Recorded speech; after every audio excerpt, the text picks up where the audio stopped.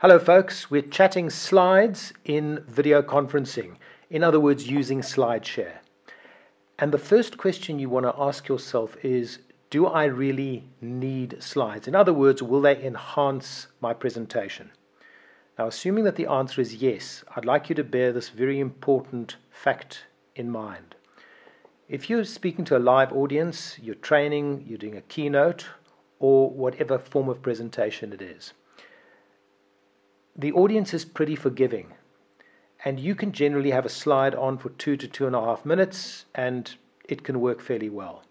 But with a video conference, you're operating remotely, you've got people sitting all over the world, all over the country, and if you don't hold their attention sufficiently, they're going to get up and do all sorts of different things. They're going to do their text messages, check their mail, go to the loo, make a cup of coffee.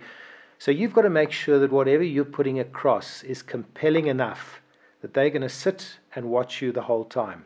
So the rule immediately reduces from 2.5 down to probably 1.5 or 1.25 minutes that you can leave a slide on. And the second important thing would be that you cannot show 14 slides in succession, because they will leave you and they won't come back, because I certainly would not tune in to a webinar or a video conference to be met with a succession of slides and a rambling voice.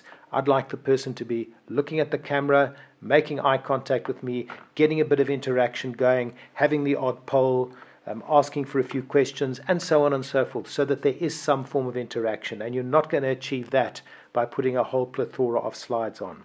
So let's then just look at what should be on those slides and what shouldn't be on those slides. If your purpose is to put a whole lot of text on, well, you've got to ask yourself then, why are you doing that? Because effectively the text should be coming out of your mouth. And the big problem with text is that the moment text goes on a screen, people default to reading the text, which means that they stop listening to what you're saying unless what you're saying is perfectly synchronized with their reading time, which is unusual and is probably not going to happen.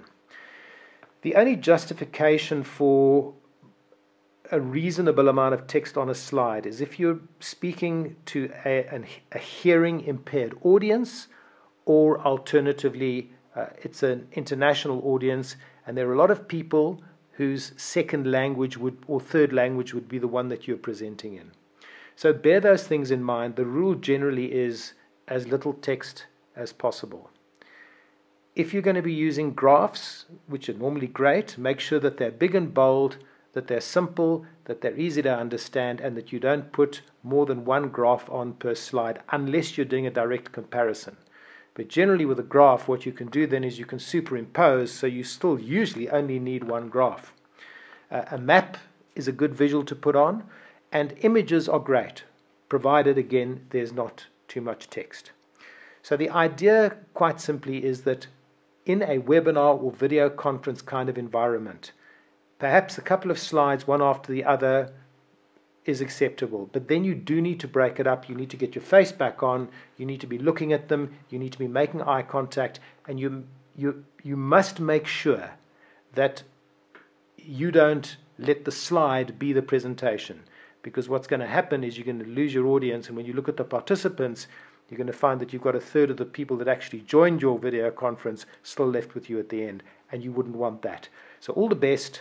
Try and put these tips into practice, and let's hope that you can deliver some really swashbuckling video conferences. Good luck.